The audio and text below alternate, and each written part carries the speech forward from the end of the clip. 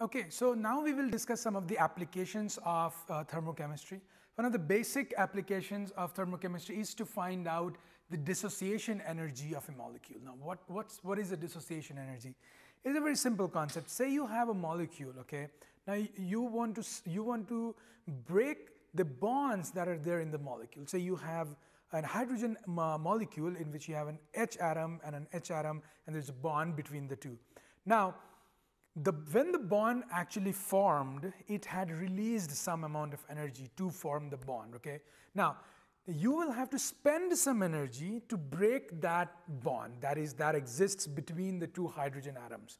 Now, the energy that is required, that you will provide, that you have to expend to break that bond, is called the dissociation energy for that chemical bond. Okay, so it is very simple. It's the energy needed per mole, like per mole of the molecule to break a chemical bond in a molecule, is basically the dissociation energy, right? So you have a hydrogen atom, you break this bond, the amount of energy needed to break that bond is basically the dissociation energy. We quantify that using this formula, in which we have written that the D is the dissociation energy, is basically the delta H of that reaction in the standard state. So the delta H of that reaction, so there must have been some kind of enthalpy of that reaction, the delta RH. So the enthalpy of that reaction will basically be the dissociation energy. Now, how will you calculate that? It's very simple. So the delta H of R is basically the summation of the heat of formation of the products, in this case, which are the atoms, and you subtract that, from that you subtract the summation of the heat of formation of the reactants, which is the molecule. Okay, in this case, you sum the delta H of formation of each of these atoms, in this case 2 hydrogen atoms, and you just subtract that with the delta H of formation of the hydrogen molecule, and that will give you the dissociation energy. Now, in this case, can you guess what will be the second term in here? So what will be the summation of the delta H of formation of the hydrogen molecule?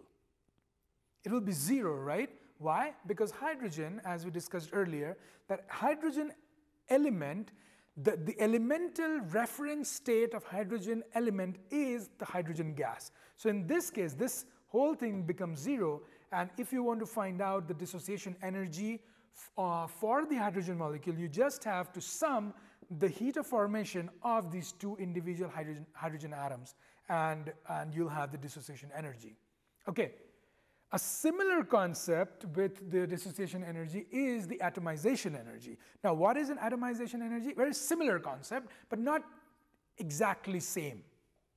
Now, in this case too, you are trying to break a molecule into its atoms, but in this case, you are not just trying to break a chemical bond, like a singular chemical bond. You are trying to break all the chemical bonds that are there in a molecule, and you are changing from a molecule to its constituting elements. Like you have to break all the bonds, and you have to get the final product as just the atoms. Okay, but you say, okay, in here too, that you are getting 2 atoms. Like, so how is this dissociation energy different from an atomization energy? But in this case, also you are getting atoms, and in this atomization energy case, when you break, you are also getting atoms.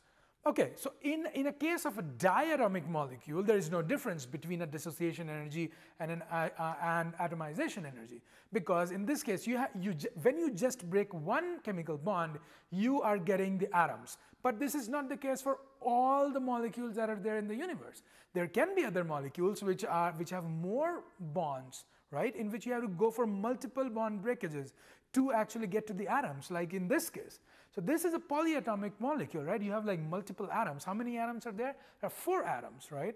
Now you have 4 atoms, so you have to break multiple bonds to actually get to separate out A and the 3 Bs, the type of atoms in here. Okay, so when you break all these 3 bonds, then you get an A and 3 Bs, and that energy will be the atomization energy, okay, which will not be the dissociation energies. Now, one important thing to keep in mind is that what seems here is that this bond is similar to these two. So intuitively, we think that whenever you have to break this bond or this bond or this bond, subsequently you will have to spend the same amount of energy. That is what like intuitively makes sense. But think hard here, think harder. Like when you break this bond, say this is the first bond that you broke, okay? So when you broke this bond, this molecule had changed from what being AB3 to AB2 with some kind of other electronic changes, possible electronic changes in this structure. So the bond strength between A and B in this and A and B in this does not remain same. So you might require even more energy to break this bond than you have spent to break the first bond, okay? So therefore, like when you have multiple bonds, it does not guarantee that the dissociation energy of one will be equal to the dissociation of the others, and then you can just just do a mathematics that, okay, whatever the dissociation energy of this, the atomization energy will be this times 3. No, it's not the case. Why? Because the whole structure when you break one bond has changed. Now, since the structure has changed, the energetics, the bond strengths have changed. So you might require some other energy to break this bond, and therefore you cannot just simplify like that. Okay, for a diatomic molecule and the atomization energy, as I just said before, that both of these will be same, because all you need to do to get from the molecule to the individual atoms is just to break one bond. So these are the two things: atomization energy and the dissociation energy. Now moving forward to one of the concepts of ionization energy or ionization potential that you might have read when you were studying periodic table, periodic properties. Now when you defined ionization potential, you might have defined it in a way like this, that the ionization potential is the amount of energy required, again endothermic, it's energy you have to spend.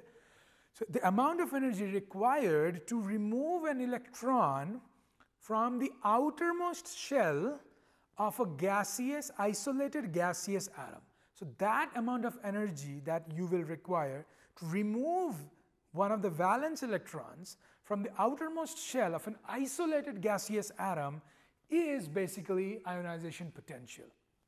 It's not just making any kind of cation. It's not. It's a special case in which you're not just making any cation. So you are taking an isolated, an individual atom, which is in the gaseous state. You're taking it away from everything else so that no other kinds of forces are acting. And in that special case, you are trying to remove one valence electron from the outermost shell.